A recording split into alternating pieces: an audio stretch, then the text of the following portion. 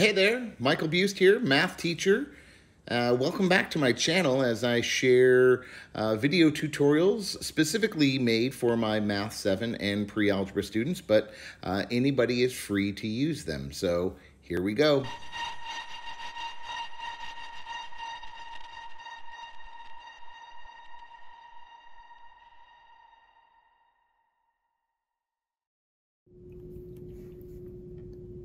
In lesson 2.5, % of change, we're going to look at how costs of certain items have changed over time and what percent it has changed by.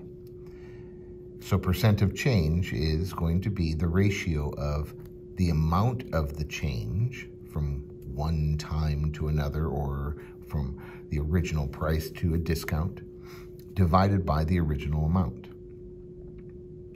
If the original amount isn't increased, we can think of it as a percent increase, and that'll be the amount of the increase divided by the original amount. Now, if the original amount is decreased, we can consider that a percent decrease, and that'll be the amount of decrease divided by the original amount. Example 1 on page 144 says that a gallon of gas cost $1.30 a gallon in 1970. A gallon of gas cost $2.95 a gallon in 2010. What we want to do is to find the percent of change from 1970 until 2010. All right. So the way that I can do that is, first of all, I want to think about it is it a percent increase or decrease? Well, from 1970 to 2010, the price of cost of a gallon of gas went up. So I have a percent increase. So that is going to equal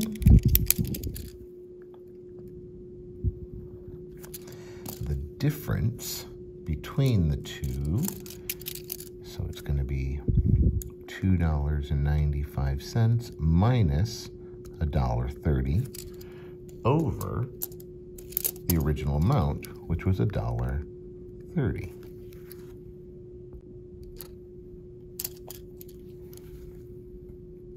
$2.95 minus $1.30 is $1.65.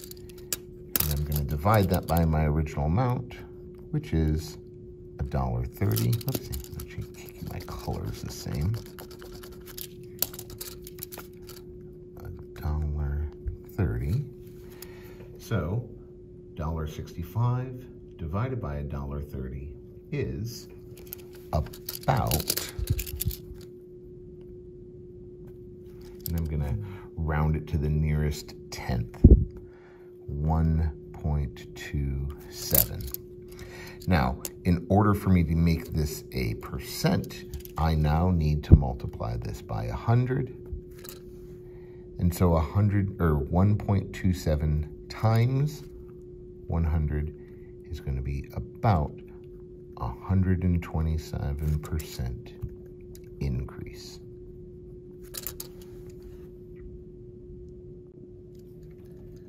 Example 2 on page 145 says that Yusef bought a DVD recorder for $280.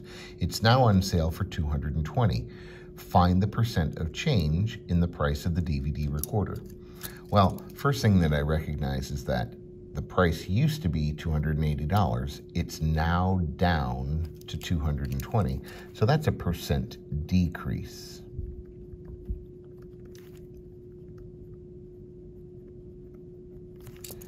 So what that means is I'm going to have $280 minus $220 over the original amount, which was $280. And that's going to be 280 minus 220 is going to be 60. Divided by 280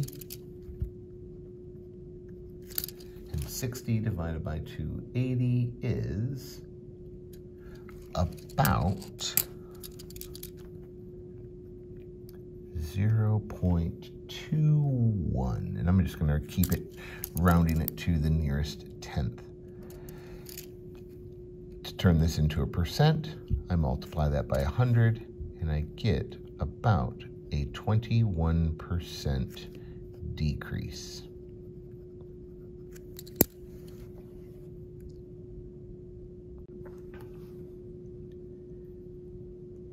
Why don't you try problems A and B on page 145.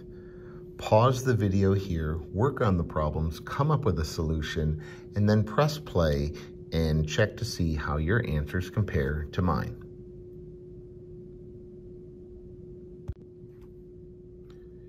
In problem A, to go from 10 yards to 13 yards would be a 30% increase. And in problem B, to reduce the price from $20 to $15, that would be a 25% decrease. Now we're going to focus on percent error. Percent error is going to equal the ratio of the amount of the error over the original amount. So let's use example 3 to help determine percent error. Ahmed wants to practice free throws, and he estimates the distance from the free throw line to the hoop and marks it with chalk. Ahmed's estimate was 13 feet. However, the actual distance should be 15 feet. So we want to find the percent error. Okay, so the percent error is going to equal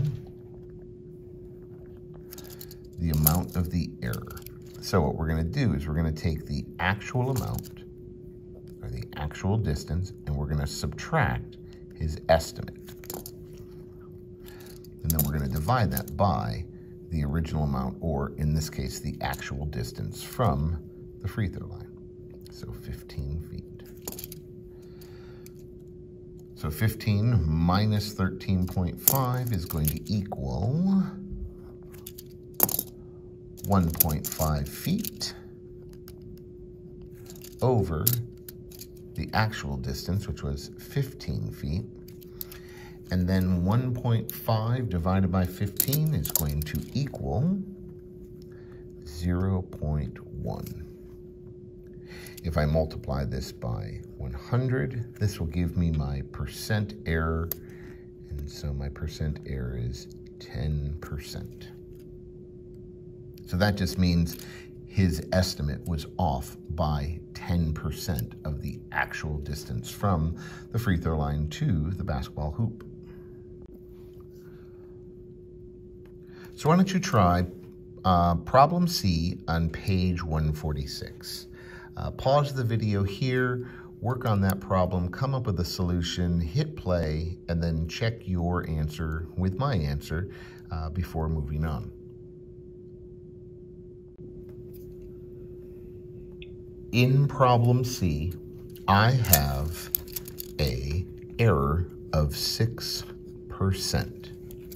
So that means that what I thought was going to be the price, I was off by 6% of the original or the actual amount. So your homework tonight is page 147, numbers 2, 4, 6, 8, and 10. Please have these problems completed by the start of our next class period so that we can organize ourselves into our small groups. Make sure you reach out to me if you have any questions. If you found this video helpful, please hit that like button and don't forget to subscribe for more math tutorial videos. See you next time.